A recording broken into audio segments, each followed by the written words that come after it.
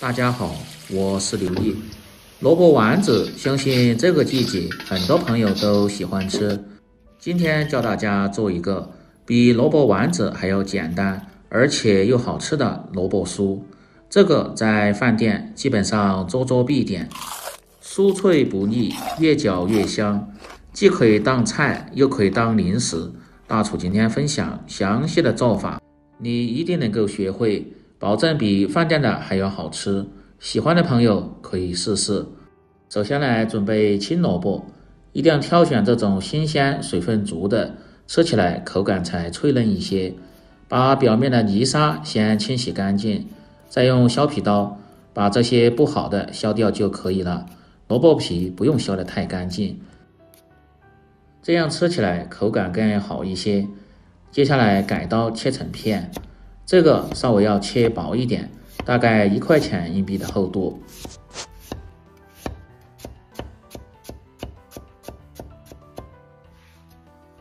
切成片后再摆码整齐，推成一个小斜面，这样在切的时候更好切，不会伤到手。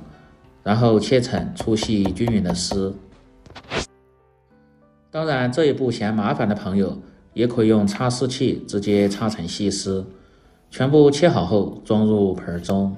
接着来准备小料，生姜适量，先切成片，再切成丝，最后切成姜末。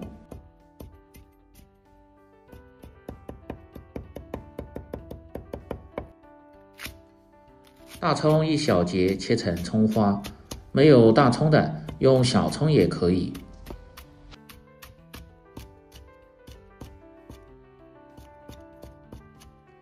香菜2颗清洗干净，也是改刀切碎，放入这几样主要是增加香味。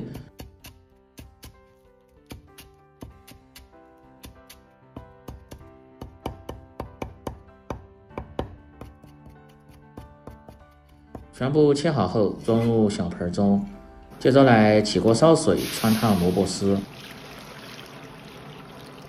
放入少许的食盐增加底味，而且还可以减少营养的流失。水开后倒入萝卜丝，开锅后保持中火煮至40秒钟左右，这个目的主要是去除萝卜里边的一些辛辣气味，而且这样成型好看，不易断裂。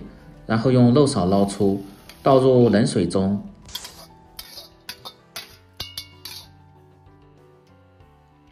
用手搅动几下，稍微凉透就可以捞出来了。然后挤干水分，把水分挤干后再次装入盆中，放入切碎的姜葱和香菜，接着来调味，放入适量的盐，半勺的胡椒粉和十三香增加香味，1勺的麻辣鲜增香提味，再放入少许的香油增加香味。接着用筷子先慢慢的把这些料搅拌均匀，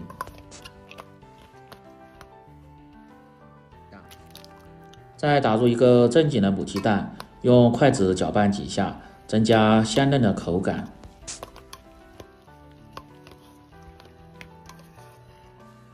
搅匀后放入1勺的普通面粉，再放入半勺的玉米淀粉，有条件的还可以放入半勺的无铝泡打粉，这个主要是增加蓬松酥脆的口感，没有的也可以不放。接着用手向一个方向慢慢的把这几样粉抓拌至融合，这个粉的量切记不要太多，要不然吃着口感容易偏硬。像这样薄薄一层，刚好起粘性就可以了。准备好后，接下来起锅烧油，开始炸制。油温烧至4成热，也就是120度左右，手离油面大概3寸左右，有些烫就可以了。油温切记不要太高，要不然外边炸焦了，里边还没有炸熟。但是油温也不要太低，要不然很容易粘锅糊底。像这样揪出一小块，慢慢的放入锅中，下的时候手一定离油面低一点。如果炸汁的比较多，最好是分2锅炸，这样受热均匀，不会粘连。炸出一部分先捞出来，再用同样的方法把剩下的下入锅中。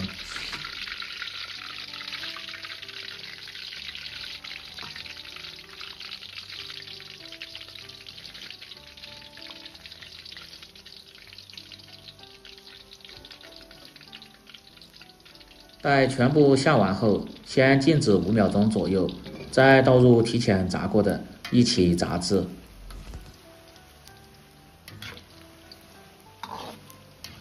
继续保持中小火炸至大概2分钟左右，把萝卜先炸熟炸透。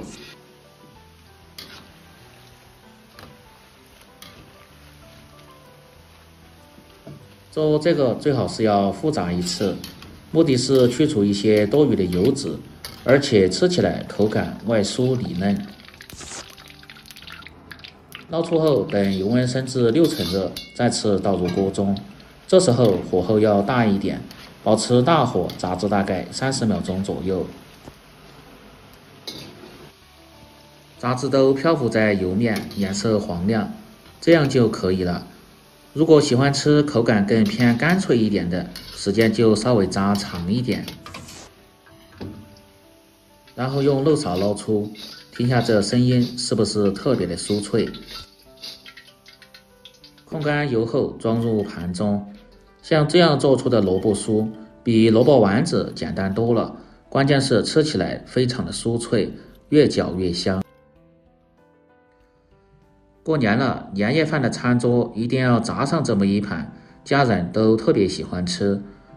这样一道干香酥脆、好吃不油腻的萝卜酥就做好了。喜欢的朋友记得帮忙点赞、评论、转发、收藏。我们明天再见。